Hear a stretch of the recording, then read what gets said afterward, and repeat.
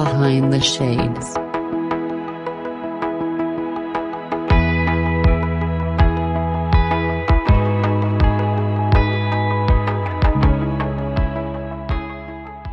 My name is Andrew, and I have a podcast called Anonymous Andrew Podcast. And this podcast was spawned, I created it a little less than a year ago because of a relationship I was in. And that's how Terrain and I met. He had heard my story about this relationship with a woman that was living a double life. So we don't have to rehash that. It's actually a couple of episodes ago on your podcast, my story. Um, but however, so that was recorded, I think 6 to 8 months ago, something like that. And at the time of that recording, I was a very bitter and angry man, broken. This woman had, I have to bring a little bit of the story into this update. She was cheating on me and she was seeing other men, and there was some indication that she was doing adult entertainment stuff. Uh, and unbeknownst to me, although I had some intuition. I had some feelings that there was something going on. And every time I confronted her, I was gaslit. I was double talked. I was told that I was crazy. So, you can listen to my story on Terrain's podcast or listen to it on my whole first season is all about the relationship. And at that time, I literally felt, yeah, this woman was beautiful. I was madly in love with her. I really thought that we were going somewhere. I was living in a fantasy world. There's an expression that you fall in love with the potential version of somebody, and that's exactly what I did.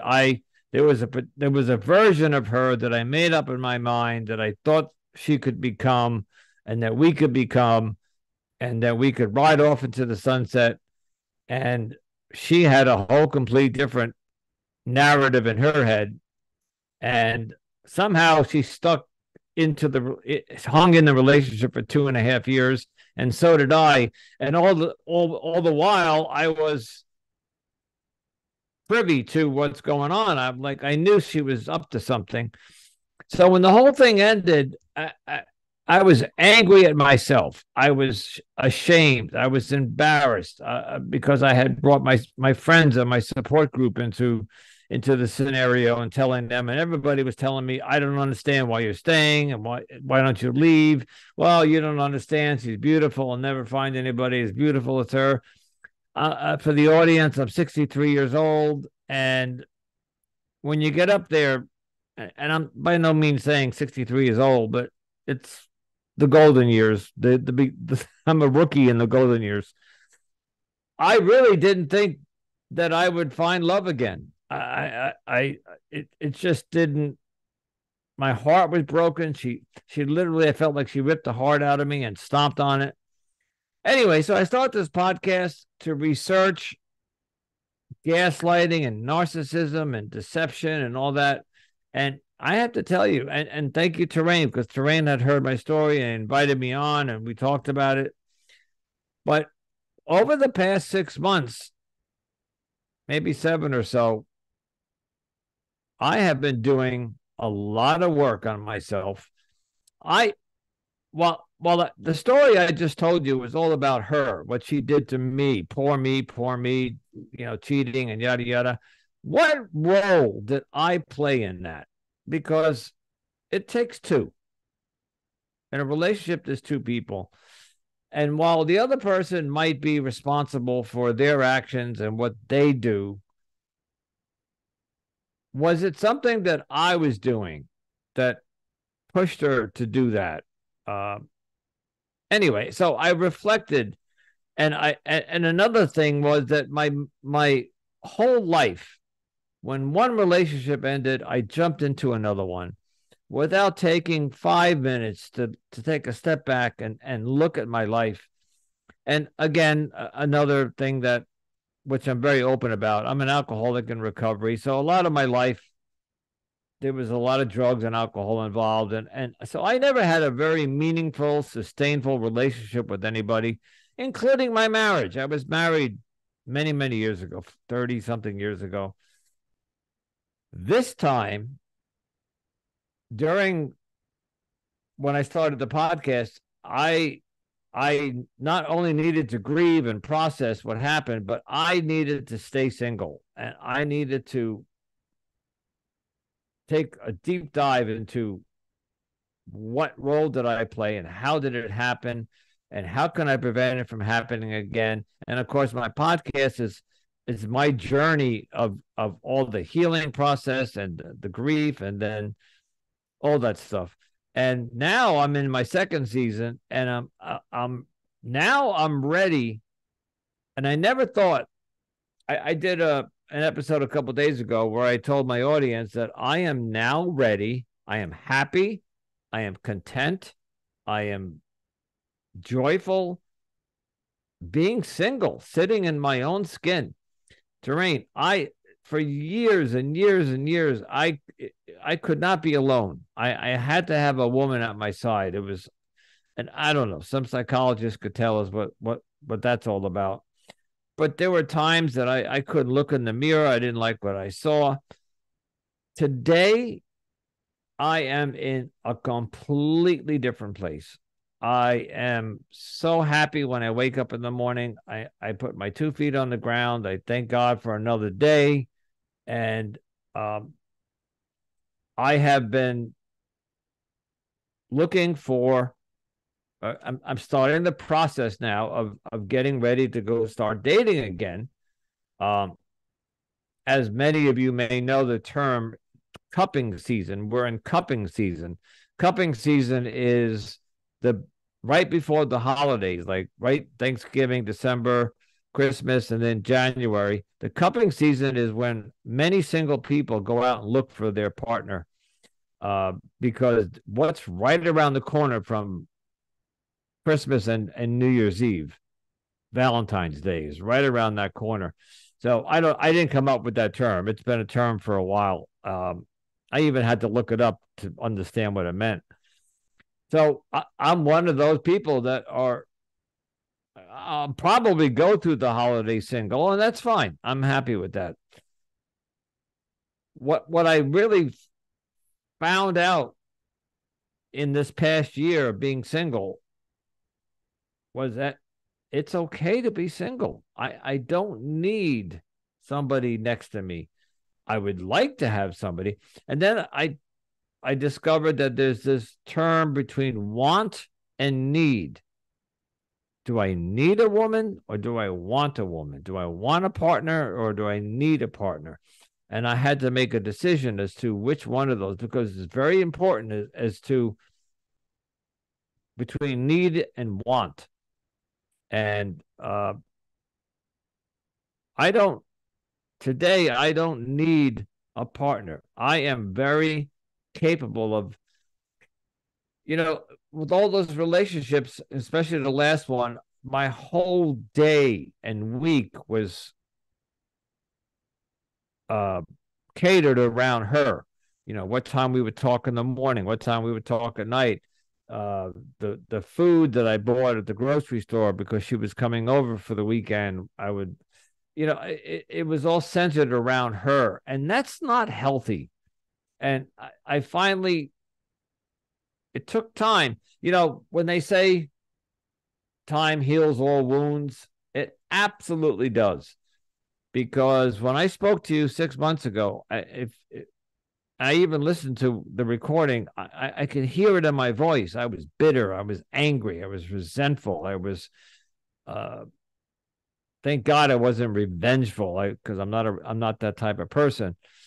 But today,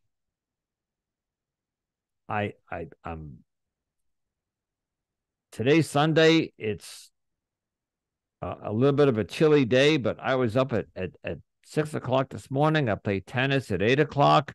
At 10 o'clock, I came back, took a shower, and I met up with my I have three children, 3 adult boys, and I picked up my youngest one, and we hung out this afternoon. And learning by the way, another thing that I found out, that having a woman or partner in your life that you're so obsessed with, so ingrained with, so OC, whatever, you tend to block out the other people in your life, your friends, your support system, your family. I have 3 grown boys, of which the oldest is married and has 2 of my grandchildren, and I dismissed all of them while I was with this woman because my life revolved around this woman. Today I can pick up the phone and call my any one of my sons, although one lives in Florida, but I can pick up the phone and say, "Hey, what are you doing this weekend? Can I come out and see the grandkids?" Or like the son today, can we get together and just grab a hamburger or a Shake Shack or something, whatever. And it's a beautiful thing. And I thank you for letting me come back on the show, because I want to have the message to your audience and to people that if a relationship ends, it's not the end of the world. And I thought it was, you And know. Andrew, if I can add to that as well, I think many of us have been there where we're in a relationship, and because we spent so much time with that person, we forget who we are. And because we spent so much time with that person, we seem to neglect what we used to do, our hobbies, our friends, our family, all these things that look small when we're in the relationship, but when we're outside of it are so grand, such as children, as you mentioned, tennis, as you mentioned. I remember a time where I was in a relationship and I was so gun ho. I was so into it. I was like, this is the person that I want to give my 110% in. But then what I found is that I was giving so much of myself that I didn't have anything left over to give back to myself. So, my question for you is, as you look back and you compare the two Andrews, one from when we first spoke and the one from who I'm speaking to now, what is one of the big differences that you see?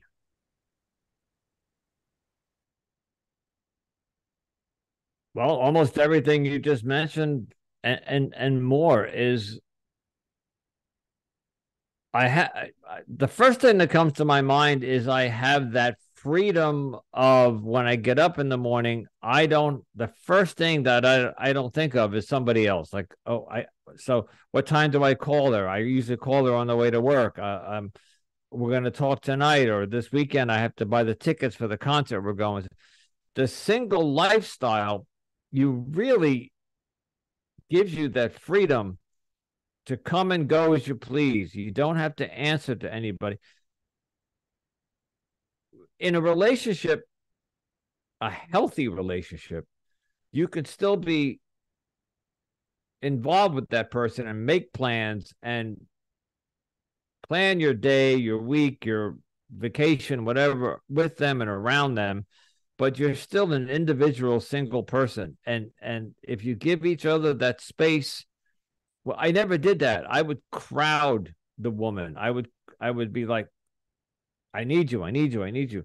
So the biggest difference that I see in myself today is that I am I, I, just for example, today I woke up and I did what I wanted to do, and I did this whole weekend, for example, I got a lot done. And going back to what you said about we neglect some of the things in our life, I have hobbies that I forgot about.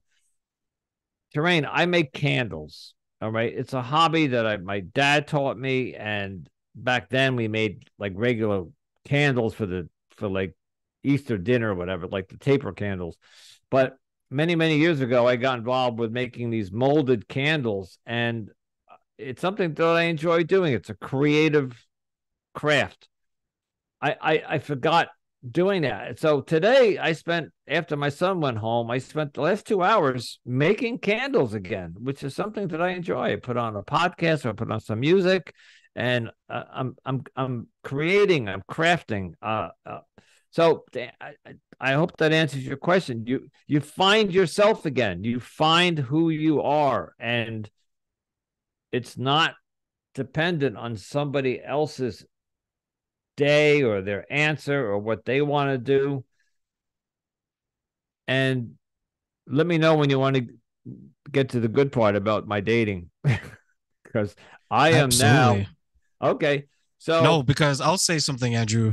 Everything that you shared, if this is not the good part, I can't wait to get to the good part because what you're sharing is very insightful and allows us to see the contrast of the different people. Because post relationship, after the breakup, that's where many of us skip over the self reflection, the healing, which is so important, right?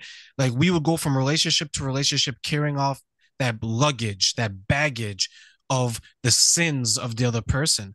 I'll give you an example. Many times where when I'm dating, if I come out of a relationship, I probably spend a few months in between my relationships. But then one day I sat back and I said, Terrain, your relationships aren't working. The approach you have to them aren't getting you what you want. The end result is the same. It ends, and you're left confused and wanting.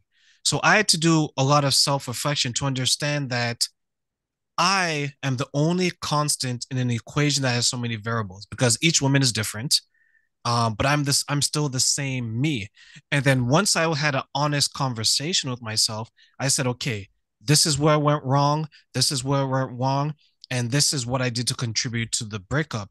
Because some of us will be arrogant and say that, oh, all these women are crazy and all these yep, men are deadbeats. We blame yep. everyone else because it's Mm-hmm. easier to shift the blame.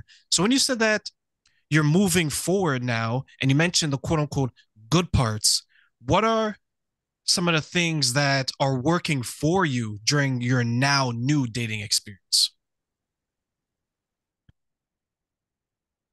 First, I wanted just to comment on what you said. So if you break and end a relationship and go on to the next one and then do it again 18 months later, that's we call that the definition of insanity. Doing the same thing over and over again, expecting different results. And you have to break that pattern. And I just broke that pattern. Um, so what am I doing for myself? One of the things that in my podcast, at the end of my podcast, each episode, I ask people if you're in a dating relationship or you're in a situation where you need to, let's say you're dating somebody and they want to commit. You're dating for 6 weeks, 2 months, and the commitment, like, do you want to be exclusive? That conversation comes up. What I have found is that one should sit down. Let's say say you're a woman and we're dating and we have this conversation about I'd like to be exclusive with you. Instead of knee-jerk reaction and saying, I would love that, stop and say, can I think about that for a day or two? And then go home and make a list of pros and cons, or this might work for me, but come up with something for yourself where you look, close your eyes and look into the future and say, can you imagine myself with this person? Are there any red flags? Are there any green? What are the green flags? We talk about red flags in relationships. One of the things that I was taught during this past year was look for some of the green flags. There are some good people out there. And when you've been burnt and hurt so many times, you're so cautious going into the next relationship that you're looking for those red flags. Oh, she said this, oh, she did that, or you're analyzing words in a text message and you're looking for anything that you could say, oh, red flag. No. I used to say that my I have to say this carefully. I used to say that my picker was broken. Not my pecker, but my picker. My picker was broken. My picking women. And I was picking the wrong women. I was picking women that did have emotional issues, trauma, PTSD, childhood issues, because I was wearing the Superman cape. Today, I am now more focused on me. And if I meet somebody, I'm not so quick to jump into a relationship or even dating. Get to know that. When we go on dating apps and we meet somebody, They are complete strangers. And even though you talk for 10 days and then maybe you go on 2 or 3 dates, you don't know that person. They are complete strangers to you. Especially in my age, when you meet somebody like 50 or 60, they have a lifetime of drama and divorces and or maybe some good things too. But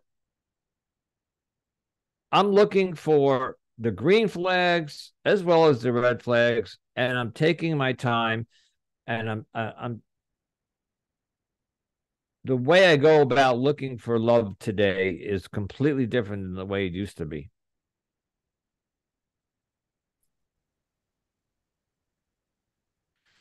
So as you're sharing that, Andrew, and you mentioned the green flags, and I think that is very important because there are times where we don't look for the positivity in a relationship, we look for the negativity.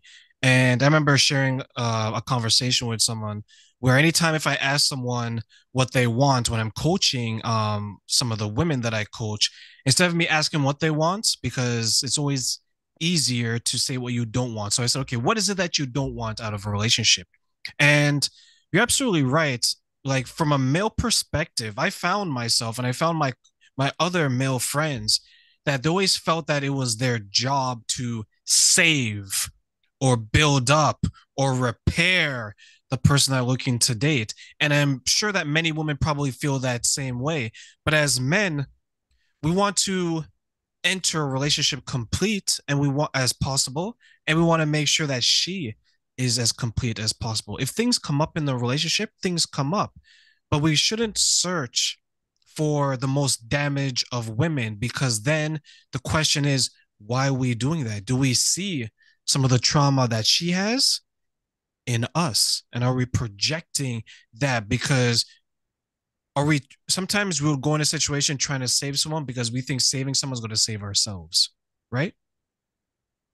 I think whatever generation that you're brought up in, it's ingrained in us in the movies, in fairy tale stories, like just Sleeping Beauty, I think it is, or one of those Disney World where the prince kisses the princess. You know, he's saving her. She's sleeping and she can't wake up, but you know, it's we're brought up to be to rescue the damsel in distress. And while that makes a nice fairy tale story, or it makes a nice rom com, or it makes a nice movie, it's not realistic. It's I want to find somebody who's complete, who's whole, who has their life together, and I am the same too. I want them to know that my life is in order, that I everything from finances to emotional stability, uh, family stability. You know, one of the first things I do when I meet a woman today is I'm right up front and open. I'm telling them I'm an alcoholic in recovery. No surprises. But I'm not. I have 9 years sobriety, so it's not a big deal to me. But they need to know that. Um, but but yeah, no, we don't. No more Superman syndrome. No more rescuing. It's meeting in the middle. And then the other thing I heard, well, I heard a lot of things in this last year. There used to be this thing like in a relationship, you give 50% and I give 50%. No, from what I understand is I give 100%, you give 100%. It's not 50-50 makes 100. It's 100 and 100 makes 200. Forget the math, but the idea is that you are a complete person and you have all your shit together, and that's the kind of person that I'm looking for today. Everything's intact, and I don't have to come in and deal with the drama of ex-husbands or alcoholic or children who are.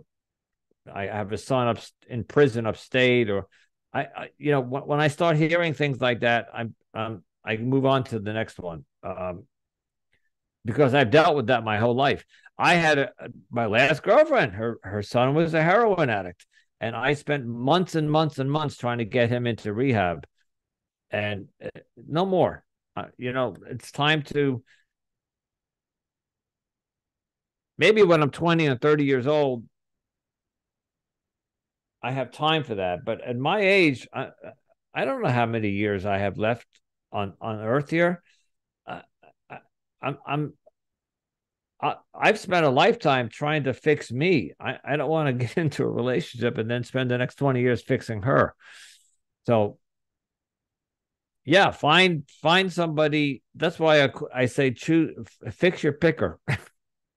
Find before you choose somebody, sit back and think, take a day. If somebody asks you to commit and you feel it, but don't be so quick to answer. Take a step back and say, can I get back to you on that? You know, So that's what's work. let me ask you now. So when you're expressing yourself and you began to identify what you didn't want, what are some of the traits in a woman that you're looking for now? Wow, this is going to sound. When I saw this on people's profiles, I would roll my eyes. I was looking at women's profiles and they would say, don't even contact me if you're not financially stable, if you have any kind of ex-husband or ex-girlfriend lingering around. And they would have a laundry list of deal breakers. And I would roll my eyes and go, oh, and I would just say, that's not for me. Now I understand why they say that, because what I'm looking for in somebody, and again, it could be an age thing or generation thing. I want somebody who is complete. They have. Well, I'll give you an example. I am talking to somebody right now on a dating app, and she checks all the boxes. So we all have a list of I maybe not all the boxes, but a majority of them. And I cannot. I'm looking for the. I'm by habit. I'm looking for the red flags. I cannot find one red flag. I see a woman who is she's an accountant and she owns her own home. Her not ex-husband. See, I almost said it. Her last husband died of cancer, and that was about 3 years ago. Now she's just processing. She's finished processing the death and grieving, and now she wants to get out there and find love again. And I thought that was beautiful. When she told me her husband passed away, by the way, she lost two husbands. So 30 years ago, she lost the first one and then she lost the second one. And I felt like horrible for this woman. But the point is she's complete. She's got her own home. She's we even have the same dreams and aspirations about where we want to retire. But I can't find one red flag in this woman. Now, I'm not saying that this is the one I'm going to choose. I've made a promise to myself that when I start dating again, I'm going to date multiple women. If I choose the first one that comes along, that's the pattern that I've been doing all my life. It's just the next one that came along. So while this woman that I'm talking to, I'm enjoying the conversation and she checks all the boxes, doesn't mean she's right for me. And Do you think it's wise for you to date this many people at this point in your life? that's a very, very good question. It has been suggested to me that I do that by some life coaches. And my answer to that is I don't know if I have the time. So dating multiple women could take months until you settle down with one, until you pick one of them. But Terrain, this is where the freedom of being single and the freedom of healing is that I don't have to make that decision right now. This woman that I'm talking to, we're going to meet in a week or two after the holidays mess everything up sometimes. So we're going to wait till after the holidays. And on the first date, if we want a second date and it looks good, but just this morning, no, 20 minutes ago before I went on the air with you, I got another like on by the way, I got to tell you something. Facebook, it's got this dating app and it's free. And I've had more success on Facebook's dating app than all the other apps combined that I paid thousands of dollars for over the past year. Anyway, I'm not plugging Facebook, but just for those, I just want to let you know that Facebook, I got another like today, and I had a conversation with this other woman. Beautiful. And she lives in the next town over. And so I have to decide, do I want to engage this one as well? So to answer your question, I don't know if it's wise for me to date multiple women, but I don't have to make that decision today. I'll take a little bit from my 12-step program, one day at a time. Today, I'm talking to this woman, but I just started a new conversation with somebody else. Let's see where that goes.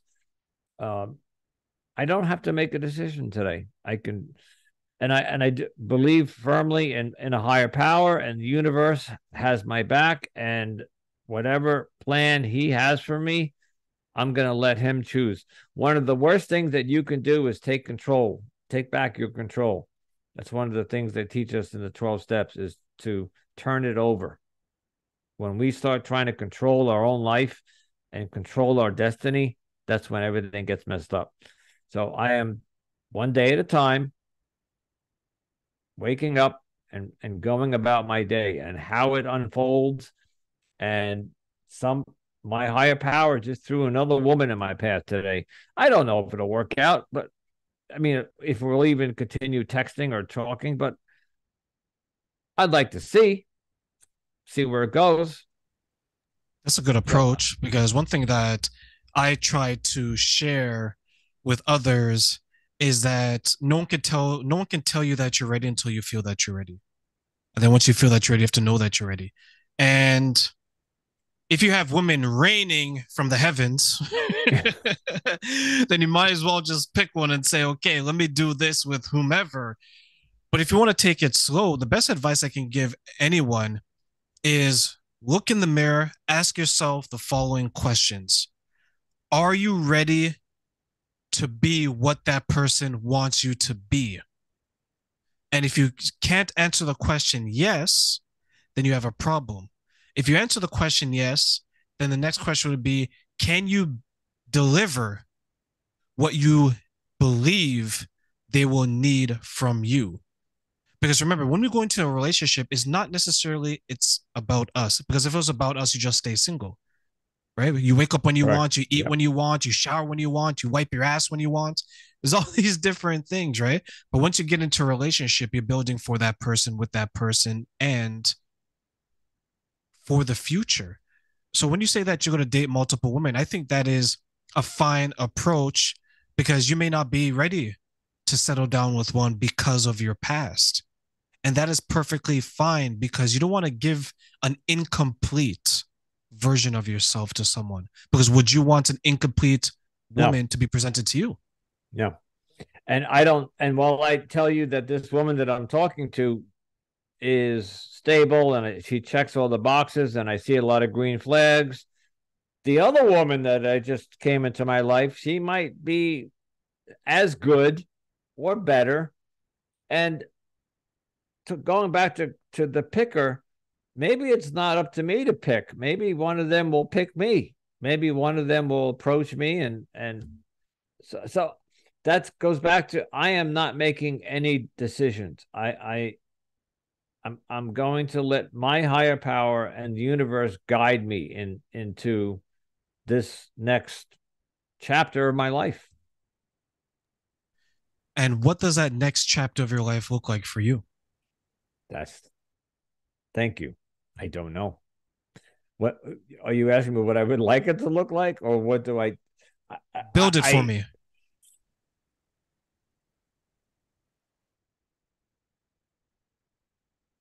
The scenario that I had in my head, at the beginning of our conversation, I talked to you about the potential version of this woman that I was in a relationship with. In my head was getting up on a Saturday morning and both going for a jog, or both getting up and doing yoga together and making breakfast for each other, or I make breakfast for her, or we jump in the car and go upstate New York and pick apples. A companion. I want to share my life with somebody, the good, the bad, and the ugly, because as much as we can be in control of our life and try to be healthy and mentally healthy and physically healthy, life comes along and throws you a shit curveball. So just take a look at this woman. She lost two husbands in a lifetime. I mean, what are the she said to me, "What did I do wrong?" I said, "I don't know." But I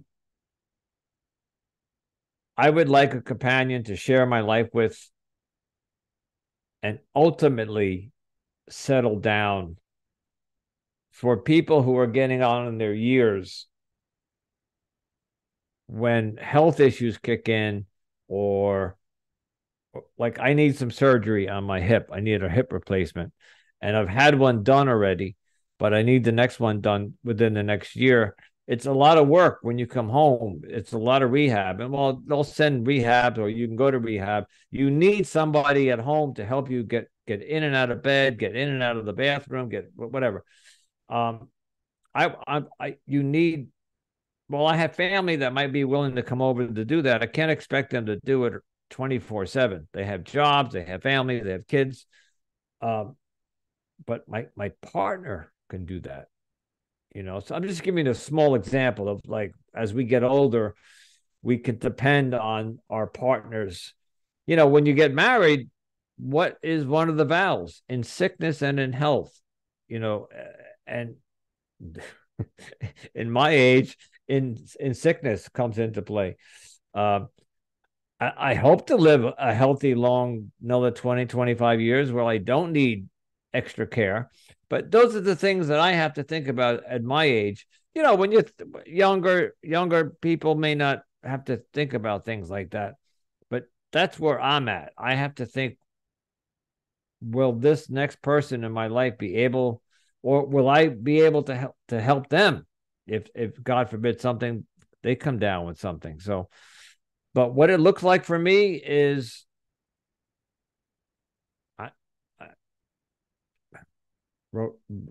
romantic bliss, sharing cold evenings, walks on the beach. I hate to be cliche, but I spent this whole past summer alone, and it was horrible because I'm a big beach person.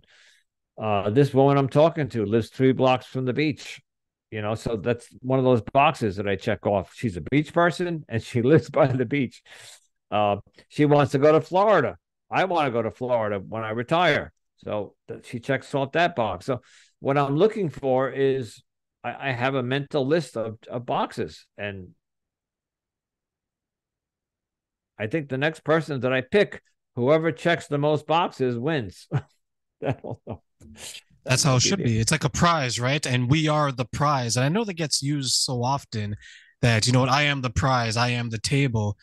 But it's absolutely the way it's supposed to be when we have a checklist, because I have a checklist. So if I were to, anytime I meet a young lady and I say that I'm interested and we go on a couple of dates, there's an analyzing element to what we how we're interacting, from the conversation to the mannerisms to the goals, things of that nature. And you go check, check, X, check, check, and so on. And I encourage everyone to do that because you don't want to go in a relationship blind. One of my friends, she she has a hard time recently because every time she comes home to an empty house. So when her kids aren't there, she's starting to feel the loneliness. And in Canada and in America, the last 3 months out of the year and the first 2 months in the new year is all about relationships, especially family, right? Like you have Remembrance Day in Canada, Memorial Day in the States, you have Thanksgiving, you have the holiday season, which is very family themed and oriented. Yep. Then Correct. you have January 1st, which is a celebration of the new year. It's a new you, and you want to make all these stronger relationships. And then you have February, where it's Valentine's Day. Who's that person that you want to give that rose to? And if you remember, Andrew, we spoke about it went from a physical rose to a proverbial one now, right? Correct. Yep. And there's many people who are trying to change the name of some of these holidays. Instead of Valentine's Day, is Single Awareness Day. It's I'm single and I'm going to take myself out because I'm in love with myself. But the last 3 months out of the year and the first two of every year is all about that. And to hear that you have someone that you're communicating with or someone that you're working towards, what are some of the steps that you're taking to build this to be more successful than your previous relationships? Well, it's interesting you said that. I didn't know that her two husbands, she lost two husbands. Within the first week of us chatting on this text, she literally, so I live by the beach, and the area where I live, there's a little bunch of little islands. So I live on a little island, and then you cross over a bridge, and she lives on another island. But it's literally like I could throw a rock and come close to hitting her house. That's how close they are to each other. Um, oh, I lost my train of thought where I was going with that. Um, I oh gosh, I was going somewhere with that. I want someone close to me so we could be together. I don't want to travel long distances. Um, well, ask me your question again because I think it'll come back to me. Absolutely. So how are you? So what steps are you taking to build this relationship to be Oh, better than okay, your right. previous ones? Thank you. Okay, what I asked her if she would like to go to a Starbucks and meet because we're so close, and it was 5 days into our texting, and I said to her, "Hey, listen, we're so close, we're texting. Would you like to meet up for?" And this is exactly how I said it. We can go to Starbucks and have a tea or coffee, and in parentheses I put or beverage of your choice. She came right back to me and said, "I don't drink coffee, and I prefer if we didn't meet yet. I'm more comfortable staying on the app." So she established a boundary and she put the brakes on.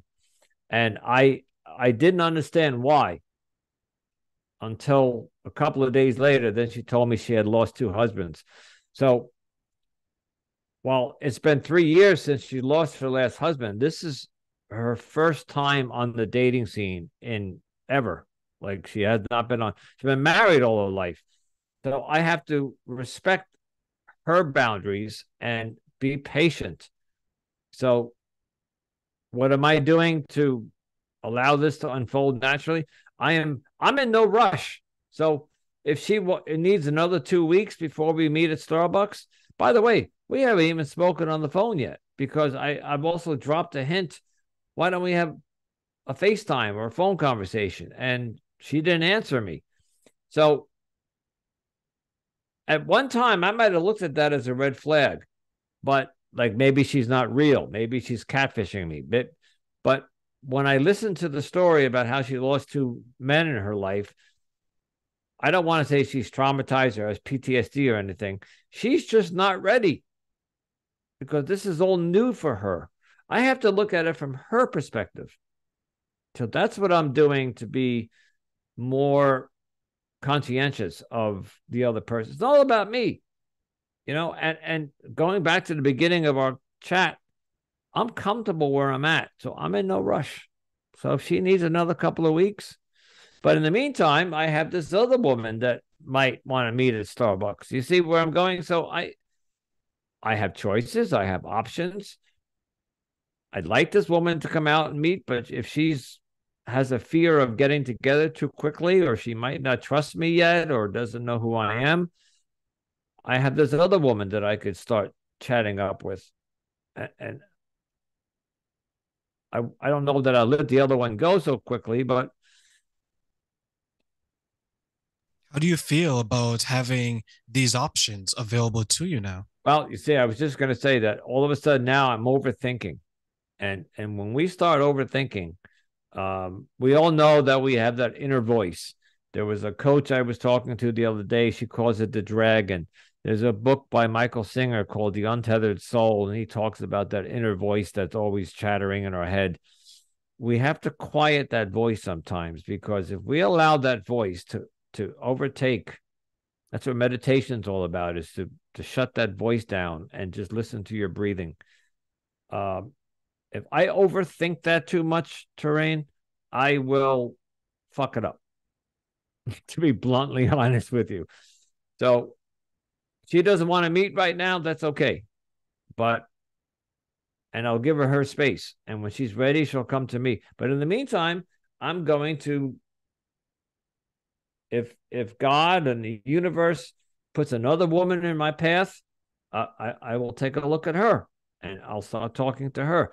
It's not because I want to be a player or a playboy or get laid.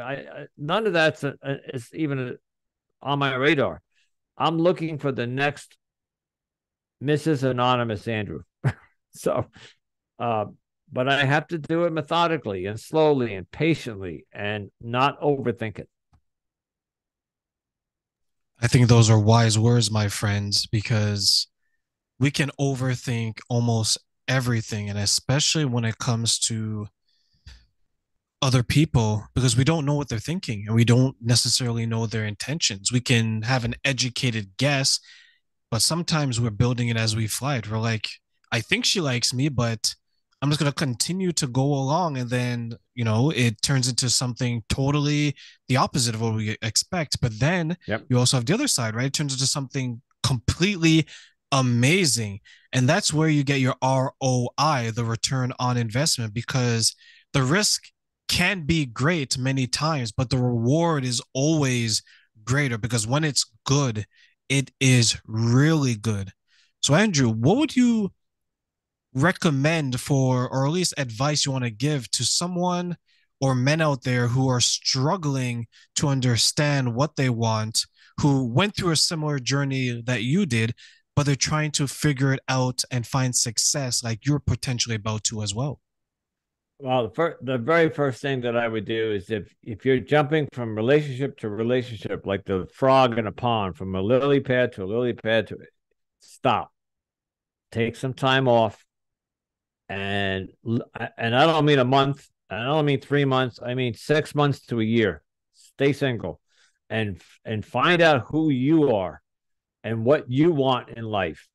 And then while you're doing that, you can, in my case, listen to many, many, many podcasts. There's some very wonderful podcasts out there, like yours and others. Uh, do find a dating coach or a life coach, or work with a therapist or somebody to work on yourself and quiet that inner voice, because it's not unique just to you or me. That, I think, a lot of us overthink. We over analyze, overthink. And to the person that you might be talking to, give them the benefit of the doubt. Of course, you have to be careful today. We got romance scams and catfishing and all that stuff. I get all that. But when I asked this woman to go to Starbucks and she said no, initially a year ago, I would have said, forget this, But then when I found out 2 days later, it was all about, she just lost two husbands in 30 years. It made sense to me. It said, okay, she needs more time. And I don't think she's a damsel in distress. She's not traumatic. She's ready to start dating, but she's doing it at her pace. And that's okay. So my advice to the men is just slow down, take some time. That's to the men who are looking for romance and relationships. Of course, there's the other side of the men out there who are looking for casual sex and hookup. So I'm assuming we're talking to the men looking for lovers and marriage and all that. Take your time. And I truly believe this statement. When I first heard it, I rolled my eyes again. I'm not big on cliches, but you hear them all the time, or sayings. Stop looking so hard. And when you stop looking, it's when you're going to find it. or something. The phrase goes like that, and I believe that's absolutely true. When you over aggressively look for something, just take an example. If you lost something in your house and you take days and you're looking through drawers and closets and under the pillows and the couch, if you stop looking for it, you're going to find it. And that happened to me today. I lost something about a week ago that I bought online, and I was using it for a couple of days. It doesn't matter what it was, and I couldn't find it. I took 2 days. Look, you know what? I did my laundry today, and it fell out in the laundry machine. I was doing my laundry, and there it was. So just a perfect example. I stopped looking for it about a week ago, and it came back to me. So stop trying so hard.